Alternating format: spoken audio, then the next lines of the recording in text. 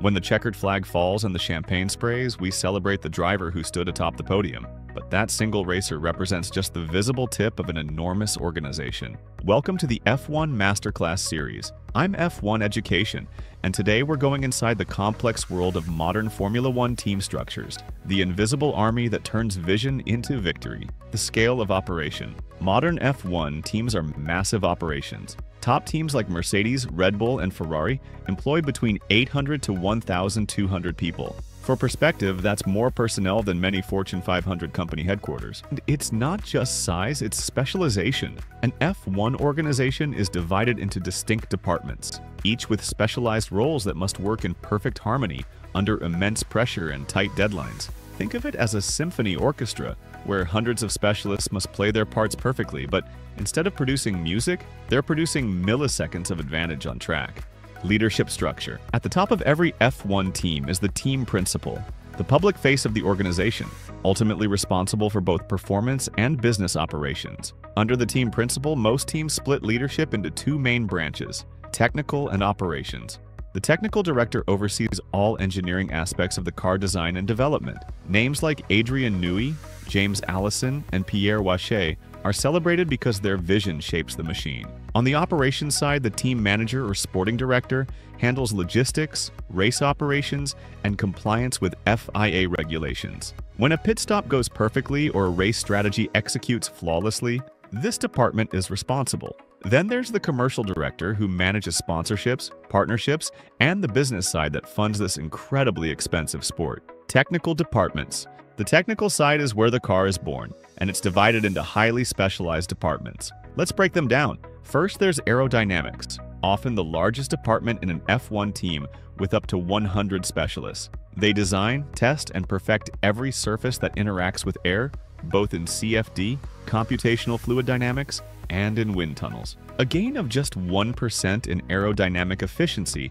can translate to several tenths per lap. For context, races are often decided by hundredths of a second. Next, vehicle dynamics focuses on how the car behaves mechanically, suspension, steering, and handling. These engineers translate driver feedback into technical solutions. Powertrain engineering handles the complex hybrid power units. In factory teams like Mercedes or Ferrari, this department designs and builds the actual engines. Customer teams still need specialists to integrate the purchased power units into their cars. The composite design and manufacturing department works with carbon fiber and other advanced materials. Every part must be as light as possible while meeting stringent strength and safety requirements. Electronics and control systems has grown dramatically in the hybrid era. These engineers manage the thousands of sensors on the car and the complex energy recovery systems. The race team.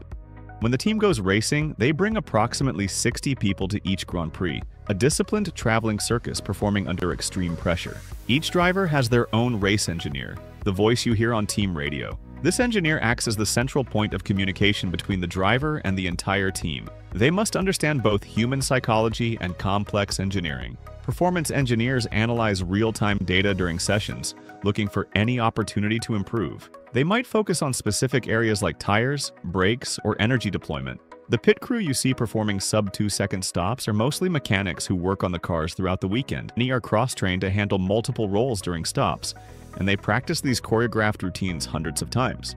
The strategy team works both at the track and at the factory. They run thousands of race simulations before and during the Grand Prix, considering countless variables from weather to tire degradation to competitor behavior. The factory support. While the race team travels, hundreds of employees remain at the factory providing critical support. The remote operations room is a mission control center, where dozens of engineers analyze live data from the car, sometimes spotting issues before they're evident on track. Production teams work around the clock during race season. When a new part is approved on Friday night, these specialists might manufacture it overnight and fly it to the circuit by Saturday morning. Research and development teams are already working on next year's car and exploring concepts for future regulations, often 2 to 3 years ahead. Specialized roles. Beyond these departments are dozens of specialized roles crucial to success. Simulator drivers help develop the car virtually, testing setups and new parts without the expense and restrictions of actual track time. Performance nutritionists and catering staff ensure everyone from drivers to mechanics receives optimal nutrition for peak performance. IT and data security specialists protect the team's intellectual property, worth millions in this highly competitive environment.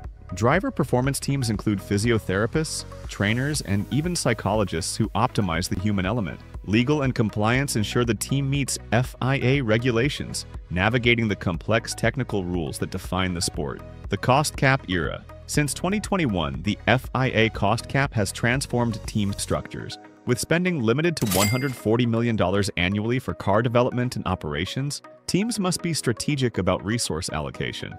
This has created new challenges in workforce management. Top teams have reassigned staff to non-F1 projects or created technology divisions that sell expertise to other industries. The cost cap era rewards efficiency, forcing teams to innovate in how they operate, not just in car design. Communication challenges. With hundreds of specialists spread across multiple locations, communication becomes critical.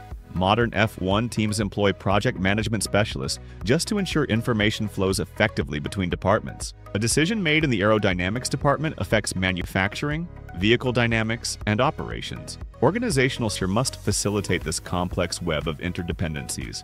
Formula One is the pinnacle of motorsport not just because of the technology or the drivers, but because of these remarkable organizations that bring together hundreds of specialists toward a common goal. So, the next time you see a driver standing on the podium, remember they're representing hundreds of dedicated professionals, the invisible army behind every victory, the true measure of what makes a winning team in Formula One. I'm F1 Education, and this has been F1 Masterclass. If you've enjoyed this deep dive into team structures, make sure to like this video and subscribe for our channel to be alerted for the next episode. Until then, thanks for watching.